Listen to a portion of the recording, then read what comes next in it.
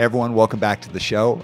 Today's guest is someone who's played a big role in my life, even though we've only interacted very few times. And I think he's played a big role in a lot of people's growing up and the way they view the world. So Walter, welcome to the show. Thank you so much. Great to be here. All right. So for the uninitiated, people who are unfamiliar with your body of work, who are you and what do you do? I'm Walter Schreifels. I'm a musician. I live here in New York and have been writing songs, playing in bands, and I do production work and all kinds of stuff related to music. Okay. So we're going to unpack a whole bunch of stuff because you're someone that I view as being like an incredible songwriter, amazing musician. I look at your musical career as someone who's very comfortable with bringing different things to the table and disrupting. But disrupting in like a cool way, not an obnoxious. And maybe you'll unpack that for me more. Let's focus on songwriting. And you know, when you were doing the pre-work with Spencer, the pre-interview, you used a quote which is, "Boldness can be praised if it works." Yeah, I mean, I think if you, I heard like a Bowie quote recently that I thought was really good, along the lines of like when you are, when you push yourself to where you're in a zone that you're uncomfortable, that's when you kind of create the opportunities to do something really special, you know? And I think that sort of like tentativeness, I think, is where really unique and special things happen. You know, if you kind of trust your sensibility and taste and maybe try to like jump ahead a little bit from what people are doing, then people will respond. Although if there's so many ways it could go wrong, you know, like even though if the artistic idea is on point, it might not be appreciated until some later date. But yeah, I think just with my work, I've always wanted to incorporate all my interests into these different things. There's like a lot of them trying to jam into it, and always want to be like a little bit projecting futuristically for me. When did that become intentional, though? And to back it up, if we think of, and correct me if I'm wrong, your first band that you really ever recorded with was Gorilla Biscuits, right? Yeah, I think with the Gorilla Biscuits, it was more just there were so many. The Gorilla Biscuits was the first band I did, this hardcore punk band, and there was a really amazing scene in New York City at that time with so many other good bands. So you really had a close proximity to other people that were doing inspiring stuff. So I think the instinct to push forward was based on like that I had really lots of great competition to like try to like grab from and try to anticipate ahead of it. I wouldn't say it was like super conscious. I was really just trying to do my best within a realm of like a lot of people that I respected and admired. Totally. So you came up in the scene, which is like, again, so you know, like people come to the podcast from all sorts of different backgrounds because this is a business podcast. Yeah. But we got a ton of people from punk and hardcore who are like, I know this guy's story and they're psyched, but there's going to be business people listening to this.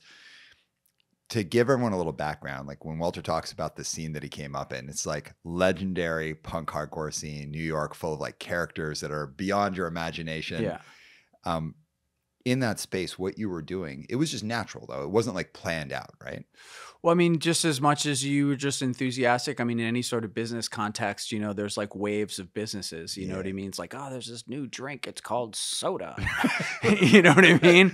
That's your like old timey voice. Yeah, I mean, like, and so there's like Coca-Cola. Oh, that's great. And so someone will make one that's like it. And then someone will say, mine is orange. I'm calling it orange. You know what I mean? And then that group of people that kind of solidify within that pack of people, maybe become the iconic members of that group.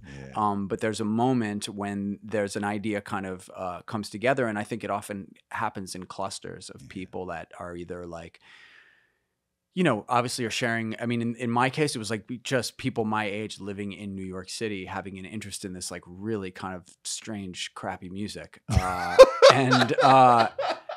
And so it really brought an interesting clique of people together that rubbed up off of each other and like challenged each other and inspired and all that kind of stuff. So I think, you know, as it applies to a sort of, you know, it was not a business thing at that time, but I think there's a lot of businesses that don't necessarily intend for, they don't lead with the business thing. It's like when it becomes a business that they like, oh crap, we're making money. Now we've got to do it differently. Dude, totally. And this is like why I was so interested in us having this conversation.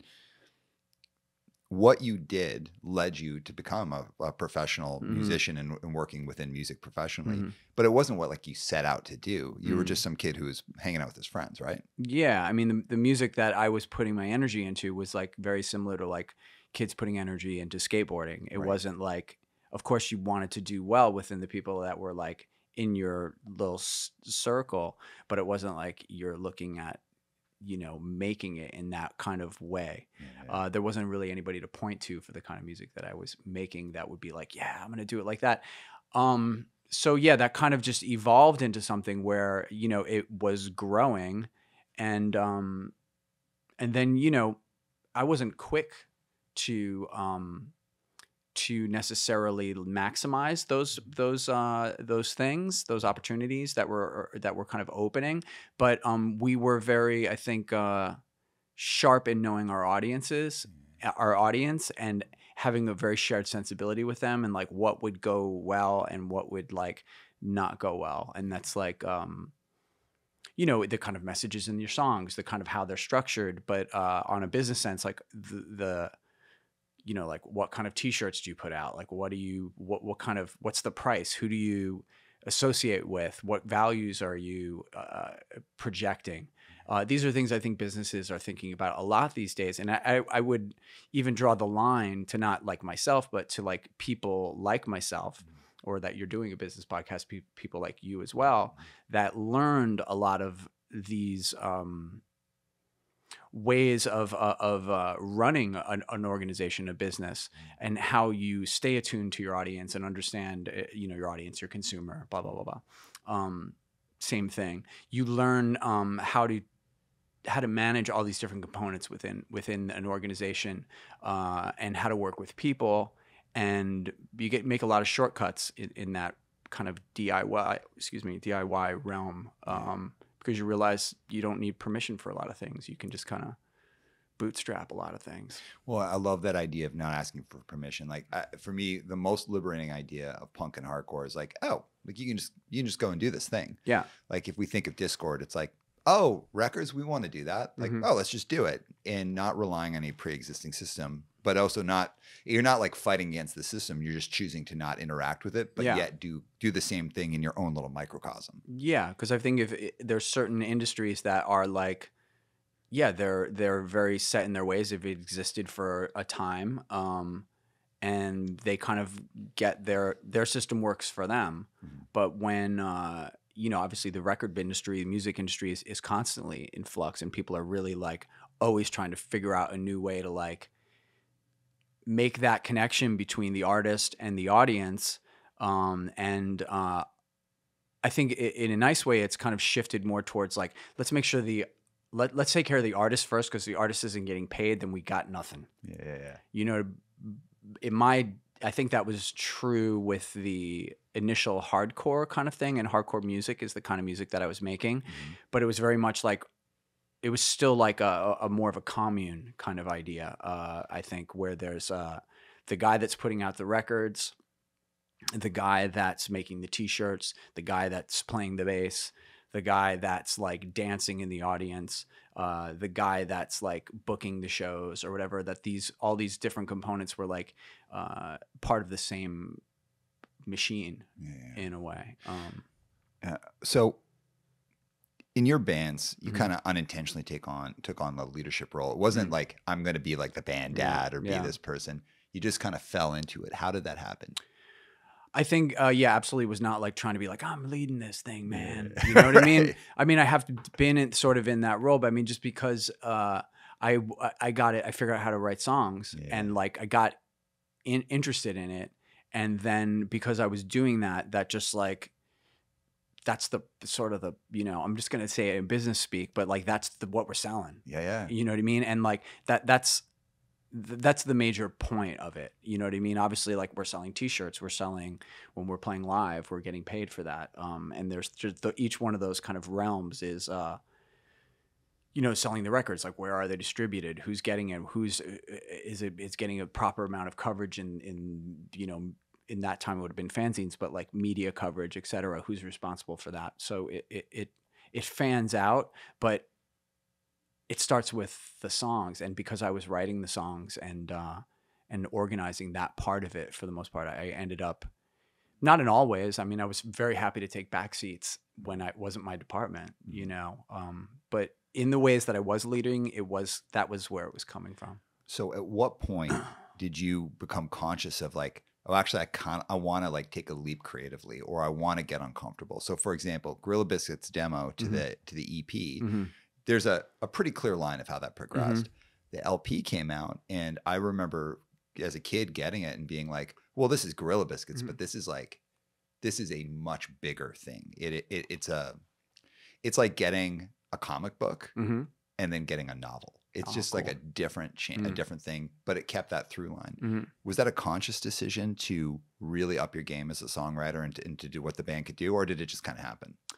I mean, yeah, definitely wanted to make it great, you know, and I think it was timed nicely to where like the whole band, we were just like, our identity was getting more solid. We were gaining more confidence. I was getting more confidence about what I was doing, and our energy was really good to where like anything that we did within the group of the five of us at that time was like you know, any idea was going to get bounced around or made fun of in a good way. You know what I mean? So where you have like a good team. So like it allows people to feel supported, and you know, I felt like I was a great songwriter because those guys were treating me that way.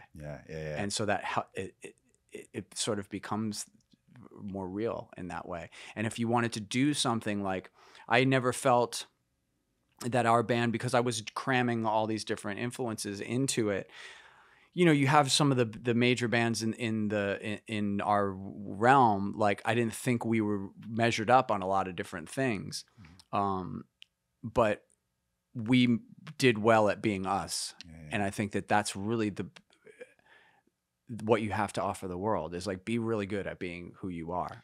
Yeah, that's tough though. And so I want to break that into two things, because I do want to push on the idea of like innovating. And again, when I say the demo to the 7-inch, it was a clear progression. When I call it a comic book, I mean a cool comic book. Where you're like, I'm into that. The difference between those two and the LP is significant. It's a bigger thing. And it felt like someone really put their hands on the wheel and was like, nah, I'm going to kind of drive this thing. It had that feel to it. What's the trust involved with getting people to be like, okay, we're just going to go with you. You got the bigger idea. Like, how do you get that kind of trust with people? And was there ever any like pushback from people in the band saying like, geez, are we going to put a harmonica on this? That sounds like wild. Not really. There was never a hard thing. I think I just was, after, you know, going from our demo, which was really me like trying to figure out this whole thing that I was new to this kind of music and new to being in a band and all that kind of stuff. And just being like, parts of it were good, to this like 7-inch. You said that our first comic is a solid comic book. And then it was like, okay, now we've got an audience, you know, now we can play for an audience. The audience is going to respond. So you're learning from, you know, what would be a business. I'm just going to keep calling it your audience, like the people that care about your thing, that when they're coming back to you, even if it's like all positive, you're still soaking up that energy of like why it's good, what's working within it. And so going at the album, I was better, more confident, and as that playing that role within the band, the other guys were supportive, because I was always like, I also understood, like, as I was writing things, like I understood what my bandmates would do, because they're all have a personality as performers themselves, as artists themselves, and so like I know that this is going to work because I just know how well this person is at that. And so it's going to lift my idea to another place. And then if you say, let's put a harmonica, it makes perfect sense. And if it was dumb or didn't work, we wouldn't have left it on. I mean, there's probably some ideas that we tried that were just like too, I don't remember what they were, but it was like we were actively searching for things to sort of make it a little bit crazier, you know, because I think with that album, and it's not like a general business thing, it's more of like an actual talking about a record. It's like you have this sort of expectation based on the the thing itself, you know, like you said, what you've heard up till that time. So you have a basic projection in your mind of what the next thing is going to be. And then how that fits into the larger context of like other bands or other groups of people trying to do the same thing. And fucking with that as much as you can while still delivering the core thing. So it's like the songs had all the things that you would want, but like wherever there was an opportunity to do something sort of ridiculous or you know, make a squiggly line here or something like that to show that that we have that confidence. Like we're not worried that if we put a harmonic on this record that people are going to be like, oh man, that's so uncool. It's so lame. Like if you're going to have that reaction to it, then it's like, that's just, you're a little uptight. And I think it's like, you're probably going to loosen up eventually, totally. Or maybe never. And that's fine too. But if that's the point of departure, like, okay, good. We can live with that. It's harmonica for you and good luck with your thing. But doing those kind of things within that context, you know, and I think that's why people love artists, is like when you have that idea of what's coming next and they play with that expectation while still delivering something that is like, you know, authentic to their journey, you know. Dude, this is exactly. And so when I think of businesses, I just did an interview a couple of weeks ago for this business blog, and they said, what advice would you have for any small business? Someone starting something. And I was like, don't pay any attention to your competitors at all. So when I started my company, I literally had no idea who my competitors were. I knew one company, which is the company I'd been at before. And I had this like burning desire to do something way cooler than them, but I didn't like keep up with what they were doing. Nor did I ever research what other people were doing. And when I was asked why, I was like, because I'm not trying to be derivative of someone else. I'm not trying to do like like us too, like our company has this. I was like, that's fine. I want to be totally standalone. I want to be completely unique. In doing that though, you've got to be able to like, you got to have the goods. So you can be yourself and totally suck, and your band could suck, your business could suck. But if you've got that thing, then you should be able to pull it off. Going back to Gorilla Biscuits, and I'm going to step into Moondog and then Quicksand from there. Gorilla Biscuits 100% is like a unique band. And I'd say there's never been another Gorilla Biscuits. Youth of Today, which is of course one of my all-time favorite bands, or like a band like Minor Threat. There's never been another band like them, but you could see people being like iterations of those bands or derivative of those bands. I can't think of a band that's really like derivative of Gorilla Biscuits in a way that's like really close. Kind of like Dag Nasty. I don't think there's ever been someone who's super close to Dag Nasty. Being that unique means you've got a legacy and something that lasts. But is there any negative side to that? Did people ever react negatively to Gorilla Biscuits being so unique, so different than their peers? I think probably if you look at fanzines at the time, you know, you probably find some people that are salty about one thing or another. But I think over time, like, you know, and the audience, for people that don't know about hardcore, it's a real salty audience to begin with. There's a lot of salt in it, it's one of the main ingredients. Oof, totally. So you know, that's just gonna happen. But again, it was like just like what the rationale was for it was, you know, I could have had some concerns like, oh damn it, you know, being hard like in hardcore is like kind of part of the thing, and it's like we're not really like hard, you know what I mean? Like, because our lyrics are all just uplifting, and I just was confident about what we were doing. I thought we had made like a really, you know, I was really happy with pretty much every aspect of it. And I think it just had a lot of joy in it, and was unique to us. And, you know, just the name, the whole thing is just kind of like, has that, it was just something cool. So I appreciated it as it was happening. And like, I thought we had made a great album. And so there was, maybe some reviews like, oh, this is blah, blah, blah, or that's this, I don't like this, the aspect of it. And, you know, that may or may have not annoyed me at the time, but I was very confident that we had made something, you know, we had made a great album. I thought for sure. So Gorilla Biscuits, it's like your first space of really being like, oh, I'm actually like a songwriter. I can do this thing. And I'm going to be unique. I'm going to be myself. I'm going to be innovative. And when I said right at the beginning of the interview, I view you as a disruptor because I think you're someone, I firmly believe you're someone who's like, oh, I'm going to take a leap and try something new. and then people follow. Mm. I heard someone said just the other day, a great business leader was like, oh, disruption is when you do something that's not easily imitatable, Mm-hmm. and everyone spends years trying to copy that, Mm-hmm. and finally someone gets it down the line, Yeah. but you're already on to the next thing. Yes. That is exactly how I viewed your musical career. Yeah. So hitting with Gorilla Biscuits, you get to this kind of like peak, Yeah. and then the next thing that happens is Moondog into Quicksand. Yeah. What caused that shift? I think some of it's like kind of unique to the kind of scene we're in. There wasn't really a lot of like long career arcs in our scene, and I think it was also corresponding with like me getting good at or gaining confidence in like songwriting. Although I still didn't necessarily see myself as a songwriter, I wanted to create things that would happen, and so I had I wanted to sing because I was working with Civ from Gorilla Biscuits, like on singing. Like me and Don Fury, we were like, and Civ, we'd all work together on the vocals and like really get into it, and that was a really, really fun process. But I felt like, why don't I just sing and do it the way that I want to do and see what it sounds like? And no one knows what I sing like, so if it's bad, no one will care, and if it's good, it'll be surprising. And I want to hear it anyway.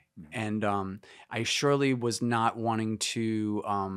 I think at that time that like once there is a sort of understanding of how a thing is done, and I think like we were talking about Youth Today, for example. I think Youth Today is really, really a great thing because for many different reasons. One of it is like sort of like Black Sabbath. Like you can pick the cues and take the parts, and that's what I did. Being in Youth Today, I was definitely like stealing parts, for what I was doing with Gorilla Biscuits, because it's that kind of a thing. But at a certain stage, like too many people had the blueprints, and it was just sort of like it wasn't interesting to me anymore. I didn't feel that peer group that I felt maybe a couple years before, like that were like, and what you said, I think is very true. Like, don't try to like pay too much attention to your peers, but if your peers are inspiring you and are egging you to compete, in a way, and maybe that's a bad way to put it, like, but it's more like someone says something funny or interesting, that inspires you to maybe like get into that conversation, you know what I mean? And it felt a little flat. So I just wanted to like throw different ingredients in and things that were like maybe less more discordant and like and just like a little change to the formula. Like little changes to the formula was enough to do something sort of drastic to where the feedback was again really good. And I think it was a mixture of that sort of like, oh, I don't like this, but you just knew that it was the people that were like bugging on it were going to be the louder voice. Yeah, I want to hit on two things you said. Do you mind if we talk about competition for a second? Sure.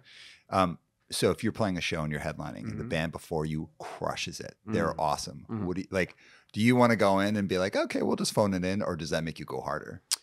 Damn, I mean, you don't want to look thirsty, trying to like chase anybody. Right. And I think I'm past the point of like, if someone's really, really good, yeah, I'm inspired by that. Yeah. You know what I mean?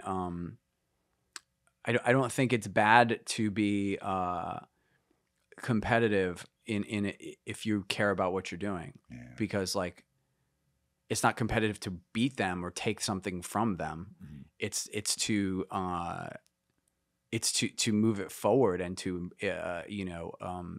reinterpret, because everybody's like, people are reinterpreting. I mean, I'm not like I don't want to be big headed about it in any way, but there are some people that are reinterpreting what I do. Totally, man. But they should know that I'm just reinterpreting what someone else did.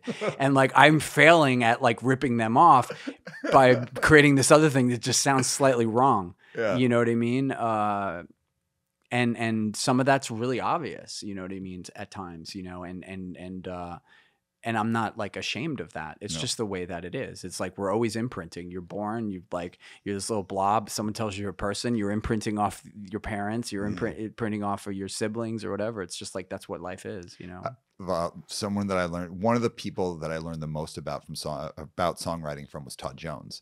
And Todd Jones, one day I was like, damn, I'm having a really hard time coming up with something. And he was like, oh, then just sent me a song and he's like, play this riff backwards. And I Mhm. was like, can I do that? He was like, oh, that's like every single song I start with taking a riff that I like and twisting it or moving it in some Mhm. way.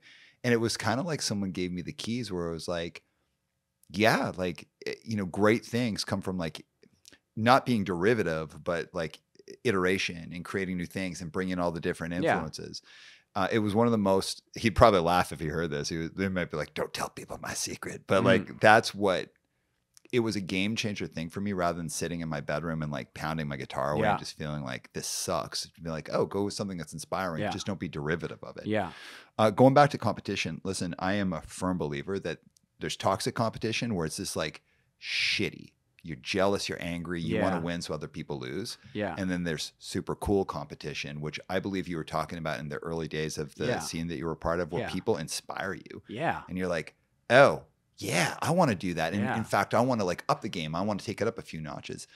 Healthy, positive competition is what I believe is about making the world better in general. Mhm. And not just like music or art or business, but like, oh, like, hey, what a great community program they've got over there. Mhm. I actually kind of want to make an even better version of that. Yeah. That in its base level is an idea of like, I want to iterate on that and make it stronger, more powerful, have my voice a part of it. Yeah. That's competition. Yeah. Competition's nothing wrong. The seed is in competition with the soil around it. I think that's totally cool. Yeah. Going to not paying attention to people versus like paying attention because people inspire you. I'm a firm believer in hang out with people who are good at the things that you want to be good at.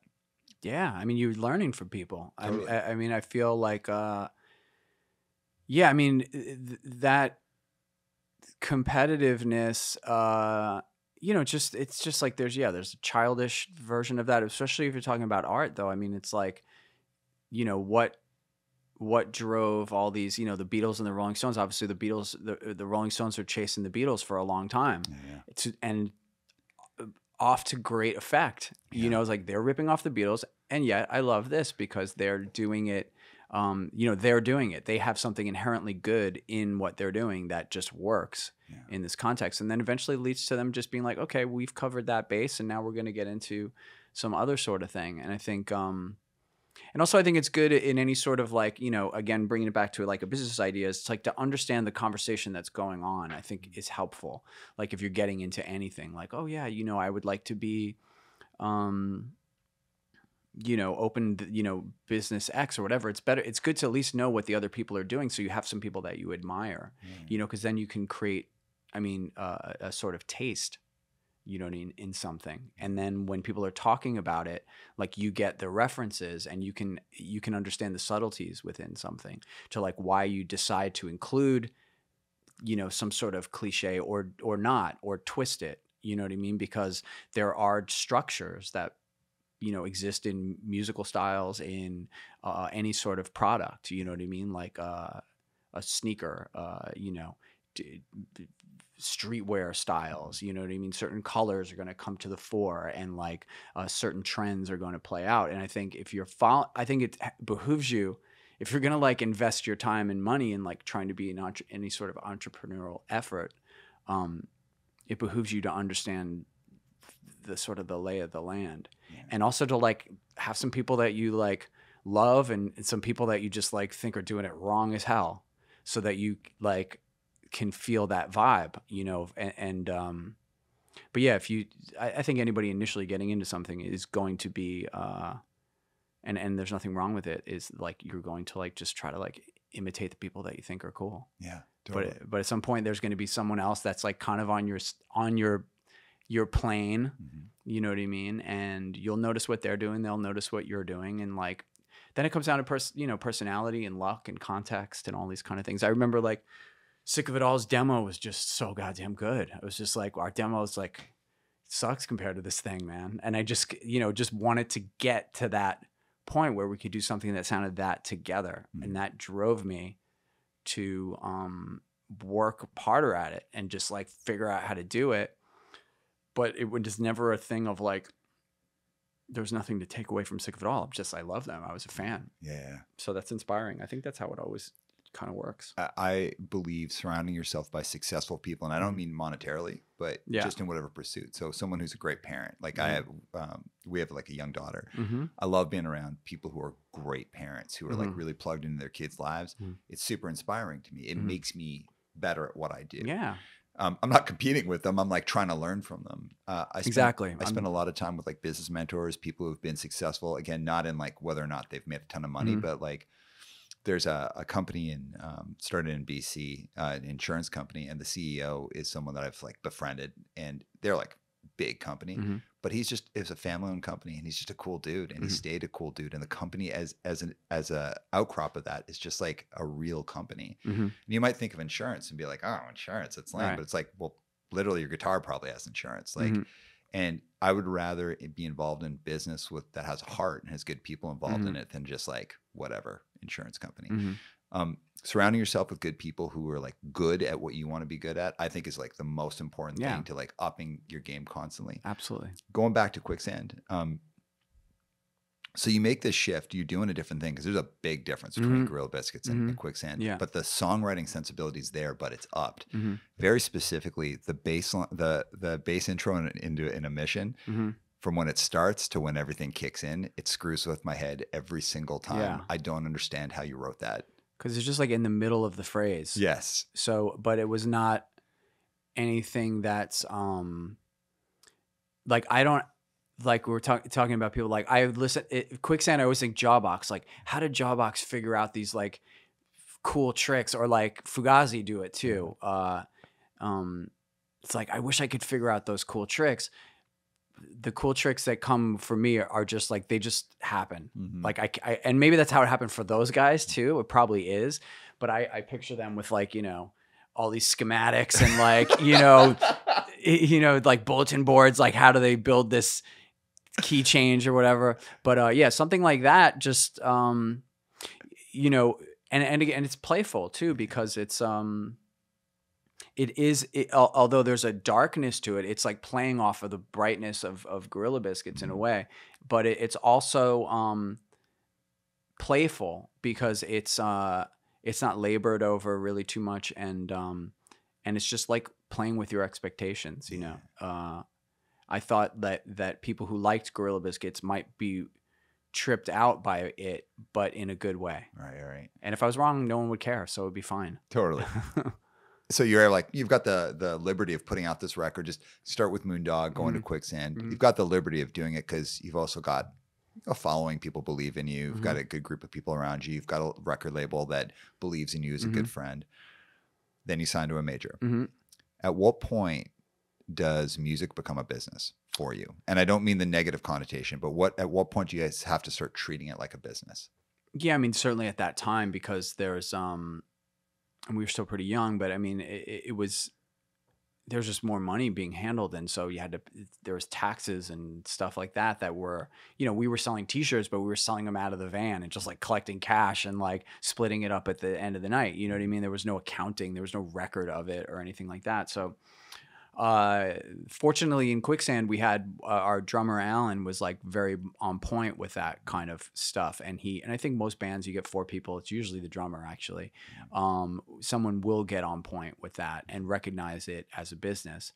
And then we ended up with a really typical structure at the time. We had a manager, we have an accountant, we have a lawyer, and a booking agent, and all these different people that are involved in moving it forward, having it be more successful, saving money where we can save it, and making sure we don't get in trouble with the government, and that our people that are, at that time it was the record label, our relationships are good because they are the source of our ability to go out on tour, to make records, because we've signed this agreement with them. So that doesn't mean it's all on our terms. It's a relationship as well, to make sure those relationships are good, and that we're plugged into the right people that can help us at a larger spot. So those kind of business things came more into my realm, but it was still at that point, there was a structure of like adults that kind of were able to, and with our guy Alan, who was very much watching those guys. Yeah. You know what I mean? In a helpful way. So something Chris Wren from Bridge 9 said to me that I thought was like really powerful. Mm-hmm. He didn't take a salary from Bridge 9. I don't even know if he does now. Mm-hmm. He makes his living off Sully's, off his t-shirt company. Mm-hmm. And I asked why, like, why don't you go all in on Bridge 9? He said, once the thing that you're passionate about becomes how you make your living, it interferes with the choices that you make. Yeah, I mean, for sure. I mean, I guess at that point I was frustrated with that this system, you have this major label system, and I think we're kind of hitting on this a little bit earlier, but like the major label system had evolved over years and was working for them, but I saw nothing but waste within it because we had made a record for like $2,000 or $1,500, some like crazy, like not $3,000, and had sold 10, 15,000 copies of this thing, and now here we are to make our album, and we can't make it for like less than like $250,000, and like I just don't understand why that is. Like they wanted you to. You're contracted. Like the numbers are big in this realm, so you have to spend that money, and it's not like they just give it to you, like, hit us back in like 6 months with the album. It's like, no, they're involved. They're following their investment. And, to my mind, it's like, okay, we spent $2,000 on the last one. That was 3 songs. So let's just say we spend $10,000 on this one. Like tons of other bands in our same position will be doing this year. And then we just keep that money. You can put part of it in something that you want to do, but like, why are we just burning all this money? And so that was kind of crazy to me, but there was reasons for it.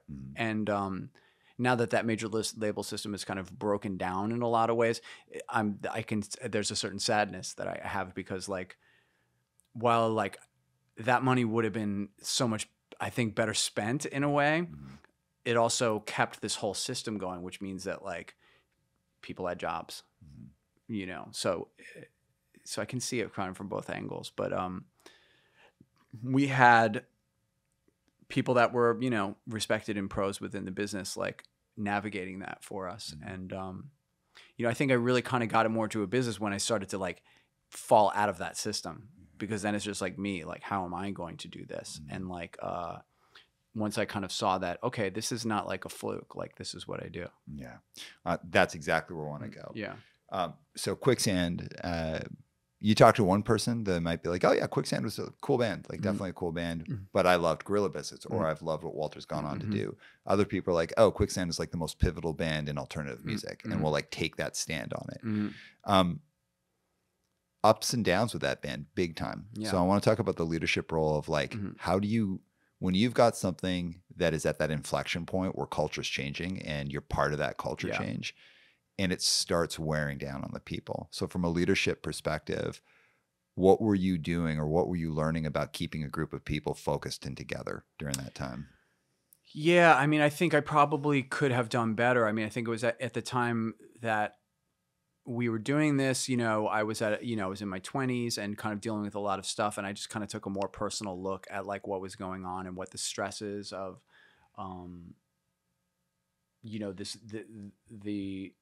the stresses of doing it the way that we were doing it, which was very, we were playing like 300 dates a year. That's crazy. Which was I can't nuts. believe that. And, this is all encompassing to my life. And there was just, eventually, I think everyone was just kind of a little mentally worn out. Yeah. I would have liked to have thought that our structure could have like filled that, some of those, and they, and they did, and people tried in a ways.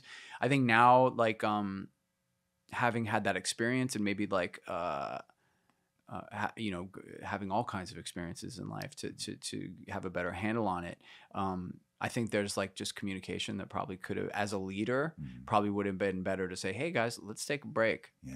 Because we're starting to go after each other on things that aren't really as big of issues that we're making them out to be. And not seeing really like we're just under a lot of stress, or like this isn't like that our sort of vibe is getting knocked off by the fact that we're just like completely tethered to the road. Yeah.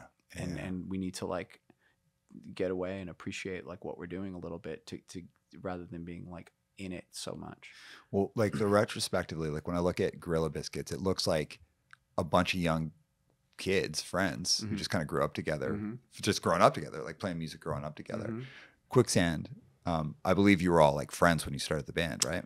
I was closest with Tom, the guitar player, and I lived with Alan, but we weren't like super tight. Like we were just, roommates. Hey man, how you doing?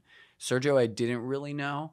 I thought it was cool because I think Tom and Alan were really just great musicians. I thought of our crew that I knew, and Sergio was someone new that I hadn't played with, and added like some other kind of like element that played a sort of X factor, like where in saying we were talking about Gorilla Biscuits earlier, like, I was very plugged into how everyone played, and we were very like in the same, had the same sense of humor, all that kind of stuff like that. Going into Quicksand, it wasn't like that. Like, even Alan and Tom, they were in the same band. They were like, they already had beef. Yeah. You know what I mean? When they came into Quicksand. So, so you basically had, me and Tom were pretty tight, and eventually we all became tight, but our chemistry spoke immediately. Totally. You know what I mean? And I think like everyone knew that, like, and I think a lot of times, I mean, I've really mostly experienced with music, but with everything, when something just clicks, it clicks. Well, very specific to that, what's more important? And I know you're going to say both are important, but like, which has more weight? The ability to come together and really click and create something, or the ability to come together and like hang and be good with each other? I think they're both important aspects, and I think what's more important is like recognizing that, and giving people respect and trust. I think that goes such a long way. I think there's a tendency when something, especially when there's like, when you got geniuses in your band, you know what I mean? Like people that are really have a vision, have like a way that they could steer the thing as well as you could, that you show respect and show trust. I think sometimes there'll be like more like, people try to cut each other down, break each other down a little bit. And by breaking someone else down, like, that can work for a while. Maybe you'll just like sap the fun out of it for that person, and they'll just do it because they need the money, or they don't know what else to do, or blah, blah, blah, blah. But you've just like cut off a source of potential coolness. Before they were annoying to you. You know what I mean? Yeah. So the way that you get someone to, someone's annoying to you, it has something to do with them, but it also has a lot to do with you, why someone's annoying you. And like, you have a lot more control of how that works. And my experience over time is like, communication, but also just like listening to people, you know what I mean? Listening to people, listening to their ideas, working through their ideas, getting on the same page on those things. Cause like when someone listens to me, like, or anybody, it's like you appreciate that, you feel heard. And if it's not like, if they didn't like really want to pick up what you're laying down, but it's done with respect and with trust, and you have like a track record like that, then you're going to get the best out of people. And they're going to do the same for you. And then you have like a functioning thing. I'm not saying that that's like, I would be down for like a benevolent dictator. Like if they were crushing calls, like, you know what I mean? If you're coming with a hot hand and you're doing it, there's no need to be abusive about it, but you know what I mean? But I will bow. I'll do it. Like with youth today, it's like, Ray's got a hot hand. You know what I mean? He's the man. So I will always defer to his vision, even if it's like, I don't know, man, but let's roll, and, to working from that point where, Ray was the definitive leader of the band. He was very good at like opening up channels, to like get the best out of me. Yeah. How important is humility in the ability? And it's kind of a loaded question because it's obviously important, but like, again, for the audience who hasn't been here, Gorilla Biscuits and Youth of Today were contemporaries and both like massively impactful bands Mhm. for many, many people. In Gorilla Biscuits, you were clearly like everyone mattered in the band, but you were like the creative center of the Mhm. band. In Youth of Today, Mhm. you played a supporting role. Yeah. So how did you manage both of those things to be able to like really know how to play the right role in the band and like keep whole while you did it? Yeah, I think that was a good experience for me because being in Youth Today, like I felt like Ray's really got a vision and I trust his vision, but he also opened up a lane for me to like improve upon it. And so he got the best out of me uh and that works. I don't think that was a scheme. I think he just saw like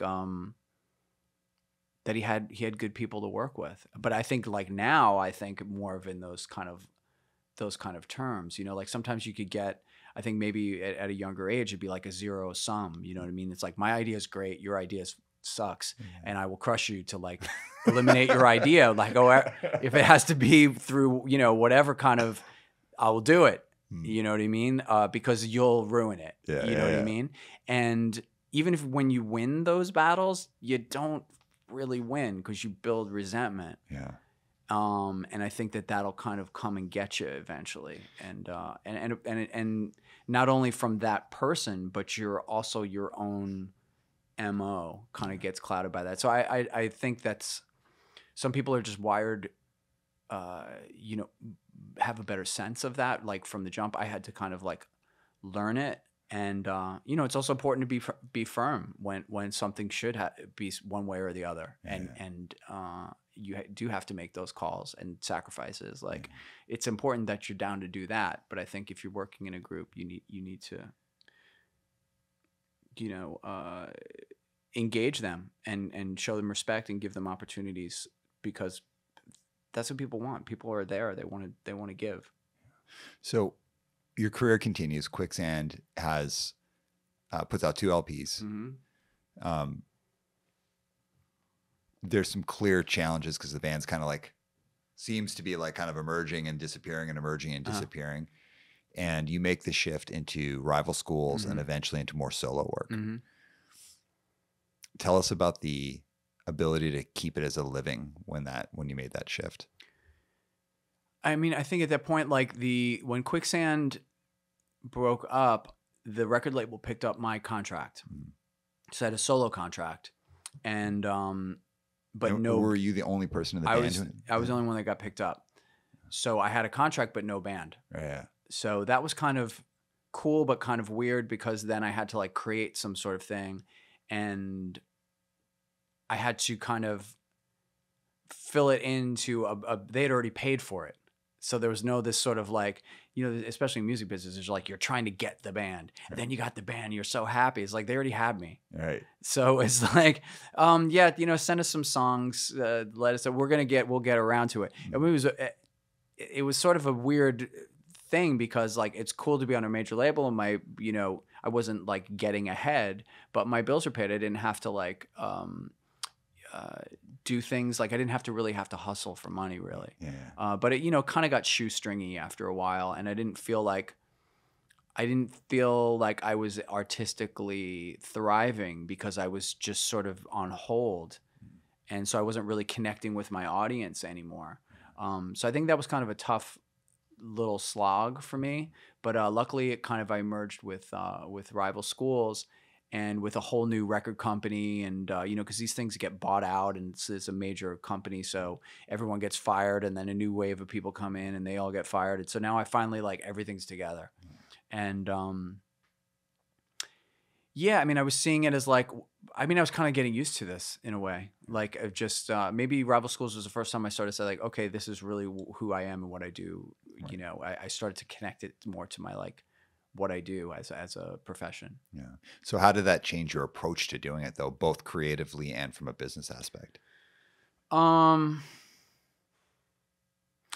think more on an artistic side, not on a business side. I think it was maybe after that, because I think I was still just more, it was more about the music and the art for me. Like really seeing it as like, these are my creative things, or not, they're not mine solely. Like I'm working with people that are also contributing and doing great stuff and lifting, but like I'm still that force behind it, especially like when it's my contract, blah, blah, blah. So I started to accept that more. And then I think after Rival Schools, I was like, again, open to be like, I was still focused on the music actually, but I guess I started to make sense of it more as a business, because my next project wasn't on a major label. So then the money started to count more. Yeah. And so I had to like look at that a little bit more closely. And, you know, I don't think I'm like, I'm still not like, it's just a larger concern. Like, and I think you just start to get more of a ratio of like, what is my time? Like, is this thing that I'm doing, going to benefit me on a creative level? Is it going to bring me around people that I think are interesting or going to lift me? And if it pays, like how is that significant? And is it like, sort of a cost benefit analysis? I get a little bit more clued into. Rival Schools, like cool, very cool chapter in what you did, bringing me to what I think are two super, as your audience, as part of your audience, two super interesting things. I've always considered you to be a person who's always moving forward and expanding your ability to create and bring more stuff into what you do. You have, I think, I say this often about Sick of It All. Sick of It All was one of the first bands who learned how to like really be a hardcore band professionally and still be cool. Yeah. I think you're one of the originators of someone who came from the punk scene and stayed cool. Like you didn't become like a wild, like weird caricature of yourself. Like you stayed cool. So you've always been moving forward, and then comes reunions. And I don't know if you had this feeling, but I remember as a kid growing up, I was like, I don't want to see a reunion. Like that sucks. It's like a sellout. It's like, it's bullshit. And when bands would do it, I'd always be like, I'm not going to go. Then one day I found myself getting on an airplane to go to New York to see the first Gorilla Biscuits reunion show that we didn't know there was going to be more. And because my friends for the First Step were playing, and Rich Hall got me in. Bless you, Rich Hall. Shout out to Rich. At CBGB's, RIP to CBGB's. I remember being there and not being conflicted. I remember being there and being like, this is going to be the most important night of all of our lives. And it was this incredible night. Yeah. And then Gorilla Biscuits starts doing reunions and still does reunions. As an artist, as a disruptor, as someone who's always kind of moving forward. Yeah. What was that like for you to do that? And what's the thinking behind it? I think I probably had the same attitude as you, to be honest. And then, there was this CBGB's was being like, ultimately like they had to close down, but it was like in the name of this thing. Yeah. And,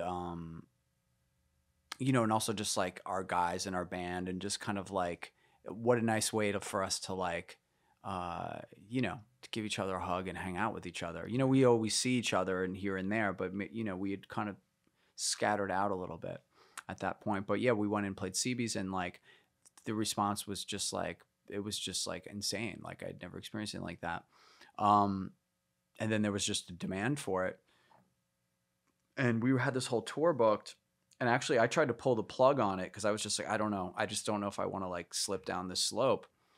But it was already too far. It was actually kind of a dick move for me to try to do that. It was just like my own anxiousness about it.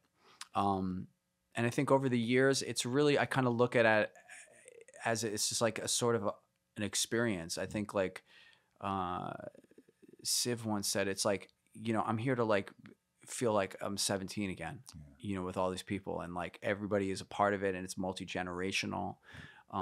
So it's some sort of like experience. It's not even really like, it's not like a band. It's like an experience. That's how I kind of feel it. And it's like a machine, and the audience is all a part of it. And it's just like, you know, it ebbs and flows in some ways very, very similar, but it's always different because it's always like different people and there's just different aspects of it. And it's really, it's been beautiful for like my friendships with my friends and so that's been amazing. And, but I would not feel comfortable just doing that. And so I'm still very, you know, like doing Quicksand, we make new music. I've made, you know, I've done like so many records in the last, since I started doing Gorilla Biscuits, I've done like, you know, 6 records at least, you know, of just new material so that I can still feel, you know, that I'm with it, you know what I mean? Because if I'm not doing it, then then you kind of do get a little stuck and, you know, I need to be passionate about something. Totally. Well, and the reason I'm asking is like, I think culturally, like punk and hardcore, very salty world, seemed to really shift. And it was like, when Youth of Today did that kind of legendary 4 songs at, I think it was like City Gardens, and you played, and it was like, oh my God, that happened. Yeah. But then years later, Ray and Porcell and maybe Sammy, but then they got Tim Brooks to play bass because you wouldn't do it. Yeah. I always thought that was the sickest move, where it was like, nah, I'm not going to do it. And was it just because you weren't into reunions at the time? I don't know what was going on at that time, but I just didn't feel like doing it. Yeah. So, but I just didn't feel like doing it, right? Yeah. It was like, I just don't want to do it. Yeah. I remember at the time thinking like, that's the sickest move, because I was in that headspace of like, oh, reunions. They're like, somehow I had adopted an idea that reunions were a bad thing. Yeah. And I think that was kind of a general idea within the scene. And I'm going to pull a sidebar note. I always kind of think of the Sick of It All Born Against radio fight. Yeah, classic. Yeah. Because I think it's like such an interesting idea of like, hey, man, like you can, like nobody's wrong in that. Yeah. Right. One side is the like ethical, like this is supposed to be different. Yeah. The other side is like, it is different. We just want to take it to a different platform. Yeah. Nobody's wrong in that. Yeah. Yeah. So are doing reunion shows wrong? No, not at all. If people want to see it, unless they're bad, right? Well, but if people love the band, they want to see it, you know. And like, I'm not even saying if it's done for the right reasons, but if like a band is important and people want to see it, and the band rocks, like kills it, why is that bad? Flip side, well, wait, like punk and hardcore is supposed to be about something, and it creates this like weird murky ground that I think kind of punk and hardcore is maybe dealt with on its own, where it's like, no, it's okay as long as the band is invested in the culture and they're kind of part of the culture. Yeah. And something that I think like really stands out around Gorilla Biscuits and still doing it, and being able to do reunions that are like well respected and well loved is that you are all seemingly invested in the culture still. Yeah. I mean, it's like, it's amazing. Like, you know, here we are, we're grown adult guys, and we, you know, you live in a different part of the country and I live in a different part of the country, and yet here we are doing this kind of thing. Like that happens on so many different levels. Like it's a big cultural thing for my you know, people my age, but it's also like expanded and grown over generations and generations. And some of them I'm more checked in than I am with other ones. I'm kind of a bit current these days because I was doing a show about hardcore for Vans over the you know, kind of pandemic era, but this like this sort of like you know, some people call it a family. I think it's like a sort of like a society, you know what I mean, of people that have these sort of certain shared values, and other ones that are kind of like, you know, takes all kinds, but you know, a love of music, a love of culture. I think generally like, you know, people that want like, you know, fairness, and, you know, people I think are generally on the side of good. Yeah. Well, I'm going to ask you a tough question. If you want to pass on it, it's totally cool. When Gorilla Biscuits came back, I remember when you started playing shows, I was watching you guys, and I heard just someone beside me was like, man, I don't remember them being this good when I saw them when I was a we kid. got way better. Right. You became like, you were all more experienced musicians. Yeah. And just, we were not, I look at pictures of us or videos of us at that time, and I think we were a bit uptight, to be honest. Yeah. And I think this is like absolutely like, we're so goddamn lucky that we made this thing with the harmonica on it and all that kind of stuff, and that people keep rediscovering it. Like, it is cuckoo. Yeah. And so like we're just really happy to be doing that. And like honestly, like we're good musicians. Like not like I mean, I don't know if we travel in all circles as musicians, but like really fun people to play with, like musically. Yeah. And we just really enjoy the hell out of it. And we appreciate like, you know, like Civ can just like really engage with the audience in such a cool way. And that the, you know, we didn't really, I think when we played, we didn't really have, I always feel like I'm a little stiff and just trying to like project some sort of like thing. Whereas now we're just very much more comfortable, I think, with who we are. And I think that energy is really, I think people plug into it and they're also, the audience is telling us in a way, like we're here to have fun. Hell like yeah. we're in a good damn mood. And so like that just becomes the mode. And so you went right to what I want to talk about is, and this is tough. So if you want to push on it, I'm totally cool with it. I saw you with Judge at like some like tattoo convention in California. I flew down to go see it. And it was crazy. It was like a crazy show, like a massive show. I think Travis Barker was like his tattoo convention. Yeah. So we're talking like real deal big show. Yeah. Gorilla Biscuits is a incredible live band at this point. You're like, good. The crowd is having the most fun. And at what point, so like young me is in my head where I'm like, I could not imagine at like 16 or 17, I'd be sitting here in California watching this crazy, amazing thing happening. Yeah. And this is like some crazy huge tattoo festival. There's real money being made. Yeah. At what point is the meeting ground or the crossroads between doing art and doing art just because you have fun and you want to do it, and making money? So like, how do you do that in a way? Because you are doing something that could go on forever. Gorilla Biscuits, until like the wheels fall off, whatever it is. But Gorilla Biscuits could keep playing shows forever, and I think we all want Gorilla Biscuits to keep playing shows together. How do you manage that crossroads, or is that even something you even think about? Well, I mean, everybody's got their lives. Like, you know, there's kids, there's, you know, other jobs and stuff like that people are doing. So in order to like organize a show for us to play it, like we have to have like, it has to work out. We have to be interested in it. The money has to be there for it to make sense. So it's kind of easier to like make these choices in a lot of ways because we're okay saying no. Yeah. Like if we say no to something, to be honest, that just means somewhere down the road, there's just more people will be more up for it. Yeah. If it's the worst thing we could do is say yes to too much stuff, because then you're like kind of saturating it. Yeah.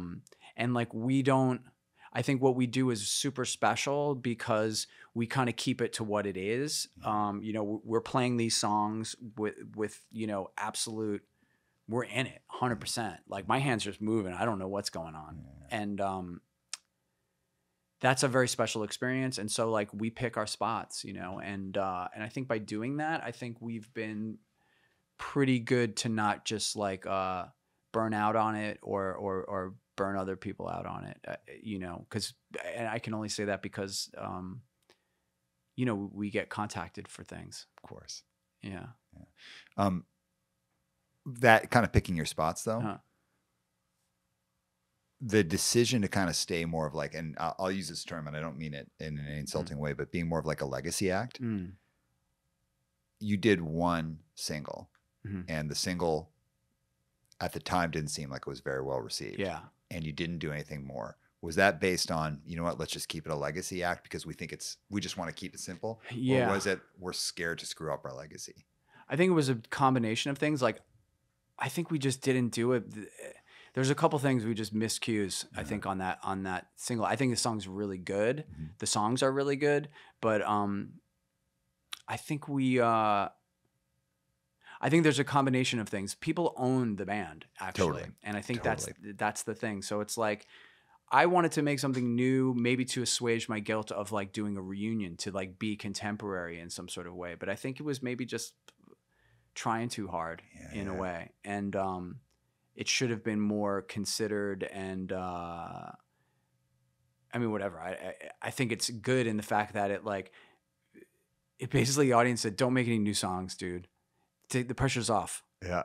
So I think with Gorilla Biscuits, it's very comfortable to just like, this is an experience. This is like, it's in a way it's theater. Like but you're in the show too. Yeah. You know what I mean? And I think that's a very special, and it's like I said, it's a multi-generational connection that I think, we weren't like in the first wave, we weren't like Minor Threat level, but we were pretty early on, so shockingly, because I thought the whole thing was over by the time we got into it. I thought we were very late. So I think that's really the thing, and to create new material when you don't need to. I don't really feel, or we don't feel the need to really like push that. But I think that's unique to Gorilla Biscuits. Whereas in Quicksand, I wouldn't feel like, we felt very, very strongly that we had to, like, if we're going to keep doing it, because it's often will be, we're talking about reunions, it's often to diminishing returns because everyone's really excited to see the band, and then they've seen them, and then they come back 6 months later. It's like, oh yeah, cool, I'll go to see them. And then the third time they come, you're sort of like, I'm kind of busy that night. And I think that's just the way that these things are. I think Quicksand really felt immediately like we wanted to be a creative entity, for us to feel like we can play those songs and feel cool about it. And to build it into the context of like who we are now. And I think with Gorilla Biscuits, we are who we are now in how we are on stage, really. And how we handle the whole thing. Well, it's like Gorilla Biscuits were truly Gorilla Biscuits when you're young and you put out those records. And then when you came back to it, you found out who you were again, who you are now, and you've become comfortable with being that. Yeah. I mean, I think it's just all our personalities and our chemistry is just like, it's just part of the experience. And I don't really feel like we need to make new material. And also it's like, it's almost really how I felt about it at the time when the band broke up. It's like, I just really, on this theme, I can't really hold my ground any harder than Hold Your Ground. You know what I mean? I think the Civ record was like a bit of some like sort of afterburner vibe of like picking up that kind of character and that kind of like style again. But I think Gorilla Biscuits shouldn't evolve. Really. We only want the evolution of it to be on the t-shirt, right? Yeah, like it doesn't go, we don't want any evolution on Gorilla Biscuits. And I think that was the thing, you know what I mean? Like, and I think that's kind of the blueprint for a lot of hardcore. Like, it really, people, I think, I hate to say it, don't want people to evolve very much, you know? It's a weird culture, because you can have people like, let's say, Title Fight, how they came up and where they've gone, and then like Glitterer and all those things. It's like there's a hardcore audience. I still think like I can look at Glitterer and be like, oh, that's hardcore. It's not like hardcore, but it comes from that perspective. The willingness to innovate and stay true to yourself. If you're good at what you do, people will follow you. I want to touch one more thing on Gorilla Biscuits though. Or sorry, actually, it's not Gorilla Biscuits themed, because I want to finish off with Quicksand and where you are today. So you talked a lot about knowing your audience, and like with Gorilla Biscuits, you know your audience, you know what your audience wants. And from like a commerce point of view, it's like everyone is satisfied. I want to go to a Gorilla Biscuit show. I do want to hear First Failure, but I want to hear that song. We play that one every one. I guess sometimes I've never we seen don't you play it. I think we switch between First Failure and there's another one that's kind of exactly like it. And we just like flip between, I think it's some people think Competition. Right. Anyway, there's two of the songs on Start Today that we are just like, they're too damn similar. We play one or the other. First Failure, I remember as a little kid. Yeah. That, like, whatever it was, whatever thing I had, and coming home and just being so heartbroken and looking at those lyrics and being like, I gotta, like, this is just a failure. It's gonna be okay. Yeah. I've never seen you guys play it, but we do play it. We have played it. All It's right. a fact. I know it. If you've been led, like Yes. I know I've seen Arthur on stage doing that. It's been done. Okay. You know your audience, and this goes back to early in the interview, like being someone who's doing something, gotta know your audience. Something I find interesting about your story is it's like we've got a storied career. You've done some considerably and continually cool things. You also aren't afraid to play in a small band. Yeah, I mean, I think you just, when you're doing Gorilla Biscuits, like you're just setting up a sort of a tent for everyone to come in. Like it's not really like, of course, like we're playing a pivotal role, but we're just like putting the name on the top of the thing that's going to happen, and everybody's participating. Like the reason you're going is not just to see First Failure. It's because you're going to see that person, you're going to see that person. And you know, that's the experience. For me as a musician, like I have stuff that I want to do, that I want to say, you know what I mean? Not that it's so important, but it's just like, that's what I do. So I have to like, I can't just like park up a big tent on that. I still have to like break things in. I still have to push these ideas and try to manifest them as best I can. Well, Dead Heavens and Vanishing Life, two bands that are super cool and had like a level of recognition, but certainly didn't go on to do the things that you've done with the other bands. But you went out and like toured with these bands and did stuff with these bands. So going back to the idea of being humble, you're someone who's been able to do some pretty wild things, but also late in your career, you'll go play a record store that has like 30 people in it. Yeah. I mean, I think I just don't see, I can play both roles in a way, but it doesn't like, I guess I have like a level of like fame and success that I'm very comfortable with in that regard, because like some people couldn't do that, and even if they wanted to. So, you know, for me, like those kind of things will come up, and, you know, I get, if I'm like anxious about it or something like that, then that becomes the thing that I have to put that's my work right there. Like if you know, I'm playing a festival solo acoustic in England next week, and I haven't played solo acoustic in a bit, so I'm a little like not 100% confident about it. So like I've been starting to practice, but this week's going to be like, I got to practice. I got to go do this, and I got to do my absolute best. And so that's going to occupy me. And I'm at the end of this experience, like, although I'm going to be like concerned that it's not going to go as well as it could, I'm in the back of my mind, I know that's going to go well. And then I will have done something that I'm like, was anxious about, or, and everything that I learn, everything that I do to like make sure that show goes well is going to serve me for the next bit of time, you know? So I'm just like building my, you know, as a person, you know, building like my personhood, but as an artist, I'm engaging like my own, you know, my talents, my blocks, all those kind of things. Was there ever a point where you had to wrestle with any parts of your personality to be able to play to a small show, or to play in a band that's just kind of getting off the ground, or to not be the main person in the band? Was there any, because you said like there's work, like there's never any wrestling with your ego you had to do?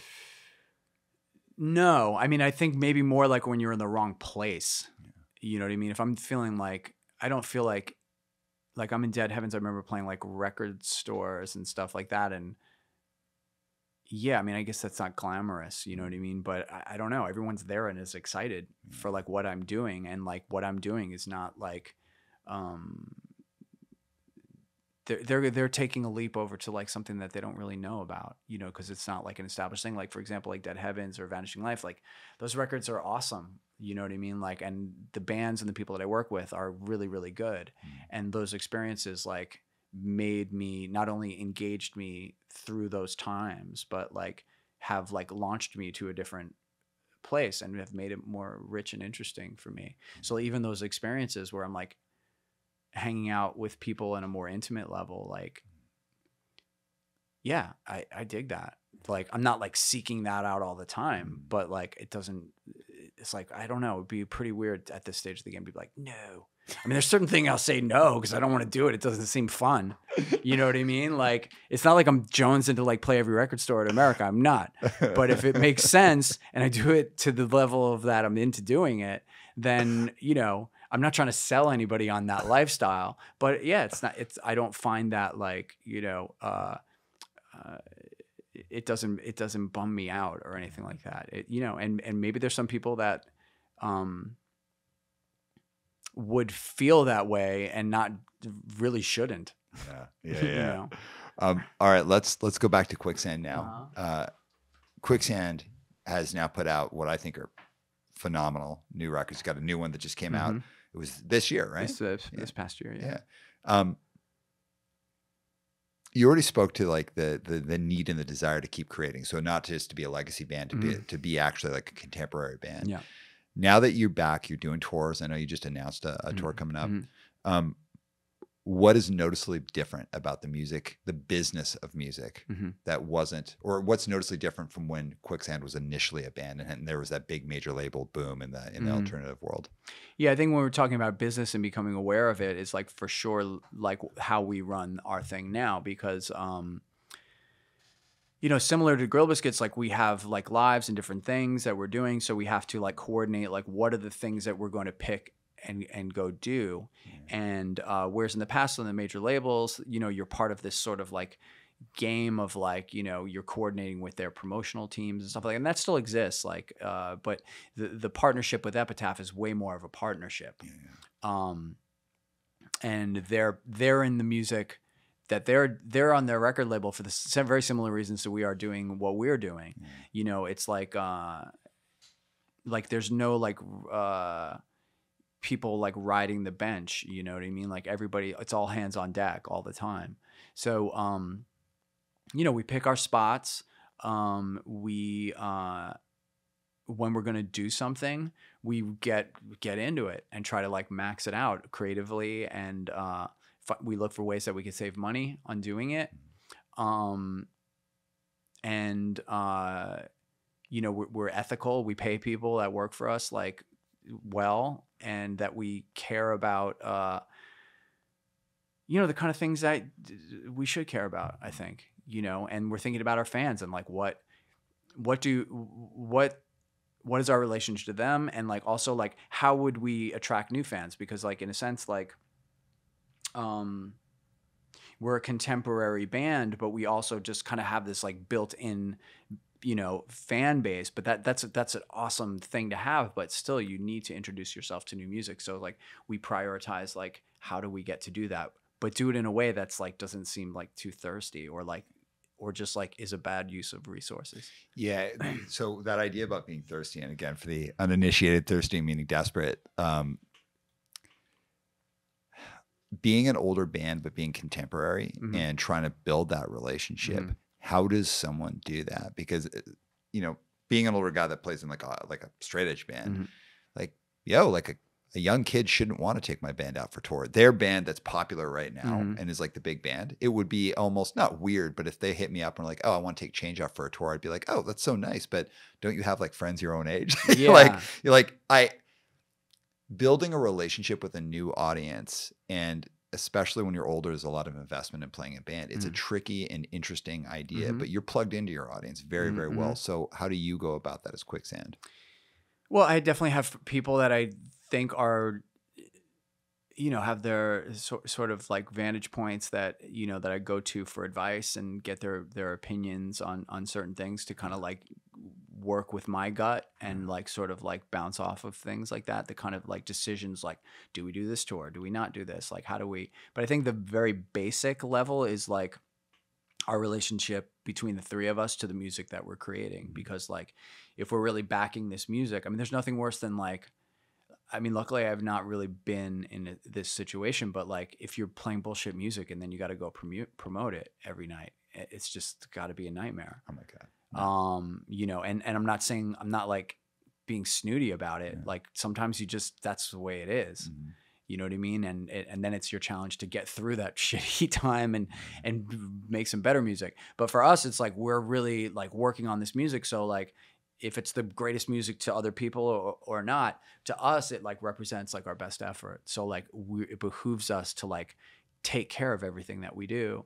And it also behooves us to, you know, we want people to hear it and be a part of this like sort of, I mean, thing with bands and, you know, any sort of product, I suppose, not any sort of product, but you're helping to create stories. You know what I mean? There's like ancillary, like, social reactions and things that happen because you're putting forward this thing. You know what I mean? Like you were talking about the first failure or whatever, like your experience with that song is like something that spins off in your life, but it's like it's coming because there's these you know our relationships with the songs are really good. Yeah. All right. So we're heading towards the end of the interview. I got a few questions I want to ask. The first is, and again, this might be a little sensitive. I want to talk about how to get the best result with a group of people. So we're going back, like when Wally Sings the Hits, that bootleg CD came out. I was like, oh, what? I can't believe he had to track the vocals. Yeah. Later on to go in my bands where I've had to, like, unless I'm the singer, I track vocals for people all the time. And I went on to do that many times. It's just like, that's an understood part of it. And if you're in music, you'll understand that maybe the songwriter and the lyricist are actually the same thing, and the singer comes in and learns it. So as a leader in a band, or kind of a creative center of a band, how have you gone about getting the best takes from people and making sure that what they're bringing in isn't phoned in, and actually like pushing people past their breaking point? I mean, I do that more as a producer, and I definitely got my experience through working with Don and Siv in GB, like that, how the conversation, how you like get the best out of each other and keep it fun, because it's definitely, singing is very like 3D. Like playing guitar, like I can do guitar tracks and be, of course, frustrated with my hands not doing what I want it to do. Yeah. But singing is like way harder, because there's just so much to it, like the feeling is such an important thing, not only the execution, but the temper of your voice, all these kind of things come into play. I think, having taste is a thing, and being able to communicate, like, when I'm working with someone else, like, what is it that I like about this person? Like, what is the qualities that they have that to me gets me excited? Yeah. And I can remember with Siv early on, his voice cracked, and he didn't do that on purpose, but we were like, that rules. So like, we kind of like wanted that to happen here and there. Yeah. You know what I mean? And so that's a thing that builds character. It's like finding out what you like in the other person helps you to draw out those kind of qualities. And like, and I think just being a good communicator is, to where that person doesn't feel beat by it. You know what I mean? Because I've been in that situation too. Like, someone is hearing something from me that maybe I don't even like about, they're like trying to get something out of me, a part of me that I'm not willing to give up, or I don't think that's a cool part of me. You know what I mean? So I'm resisting that sort of thing, and rightly or wrongly. And so that person needs to kind of get a sense of that, and come at it from a different angle, try to beat me, or, you know what I mean? It's just like I think that's how people work with each other. And so it's like, and sometimes you just leave it alone and go to something else, maybe come back to it another time, and just getting, it's just kind of like people skills, I suppose. These are therapist skills. Yeah, and a little bit. I don't know if you know this about me. I'm a therapist by training, and then by trade, I'm a coach, a business coach. So what you just talked about is how I work with leaders. Yeah. And one of the things, because I think of, like, someone doesn't have to be the best singer to be the best singer for that band. Oh, yeah. And if I think of, like, someone doesn't have to be a natural singer. So I think of Siv, I think it's like there's no one else in the world that could be the front person of that band. Yeah. That's the front person of that band. Because singing is super complex, as you said, but then singing live is different. How you engage with the crowd, how you bring people along. The guy is like an iconic singer, but might not have been the most natural singer, and had to get coached and mentored and led along the way until he kind of found his feet. Yeah. Getting the best results from people isn't about finding the person who's the most talented. It's the person who's most willing to play in the playground and push themselves and learn. And of course, there has to be some talent there. Yeah. But their willingness to allow that to be like molded until they can mold it themselves. And I think that, like, that to me is stands out to me as probably why you've gone on to be able to be really strong in production and help people, because of some of those lessons you learned early on. Yeah. I mean, I've been on the other side of it, and like, where there's going to be parts of yourself that you don't really want to come out, you know what I mean, that you don't necessarily want to share with people. And there's things that people are trying to project upon you, you know what I mean, that it's just like they're barking up the wrong tree. Like, that's not me, babe. You know what I mean? And I hope you've said that to someone one time. Yeah. Sorry, that's not me, babe. Yeah. Yeah, because sometimes, and that's a point of a block, which you want to avoid. You know what I mean? You don't want to, when you feel a block coming, you got to like sense that and kind of get away from it. Or maybe sometimes you have to like respect somebody's like boundaries. You know what I mean? Like there's definitely a level of like, pushing someone to be their best to like, you know,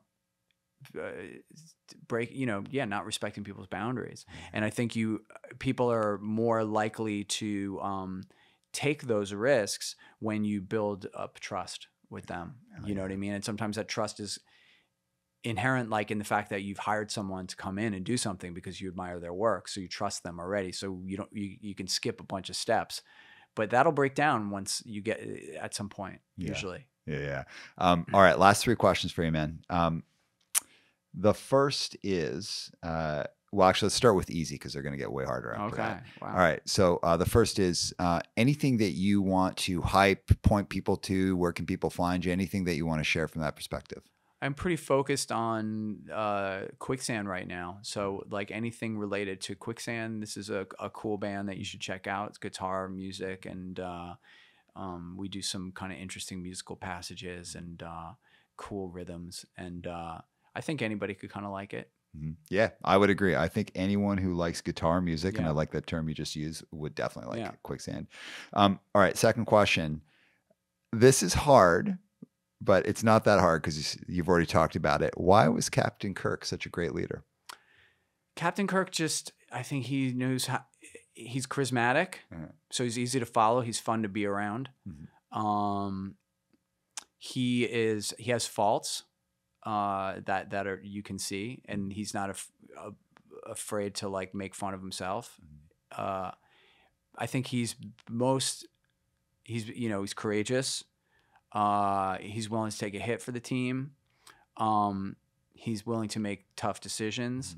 I think the strongest quality that he has is how he befriends his crew and utilizes them, not to his own, you know, because his job is to like make sure everything kind of works out at the end and everybody's alive, and he trusts his people and he gives them the autonomy to like do their jobs. You know, they're very, specialized, yet there's an intimacy there. They're not like, you could have specialized departments, but there's not a connecting factor. But he is like, I'm sure he could go out to dinner with Scotty, have a great time.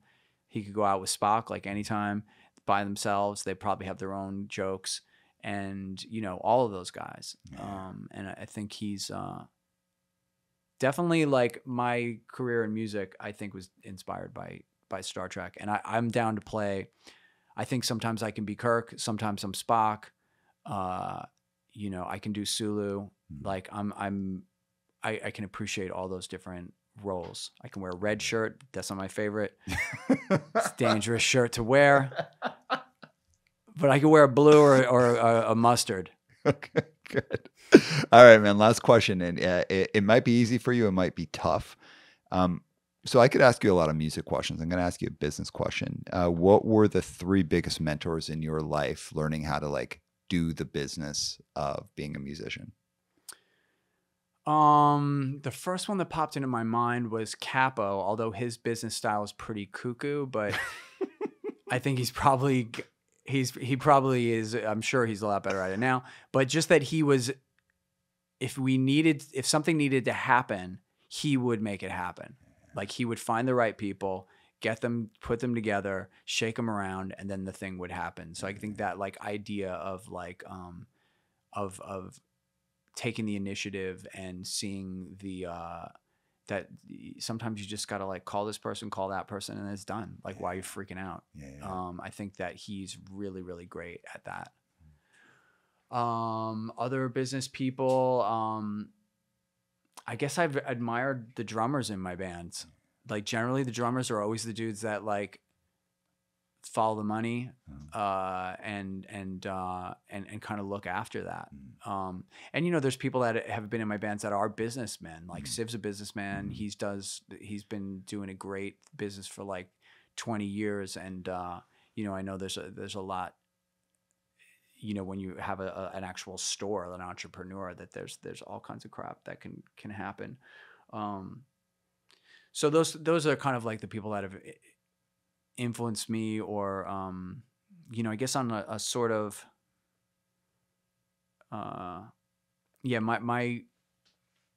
my kind of like personal business, I've just kind of evolved into just taking more care of it. I think it's certainly probably becoming apparent, this being where like money counts more. Yeah. Hell yeah. Making sure shit's together. Yeah. Hell yeah. All right. Well, listen, Walter, this has been an awesome conversation. Anything you want to add in before we close off? I hope this is our conversation is of help, service, or whatever. Some business. It's interesting to talk about things from this angle. Hell yeah, man. Thanks for having me.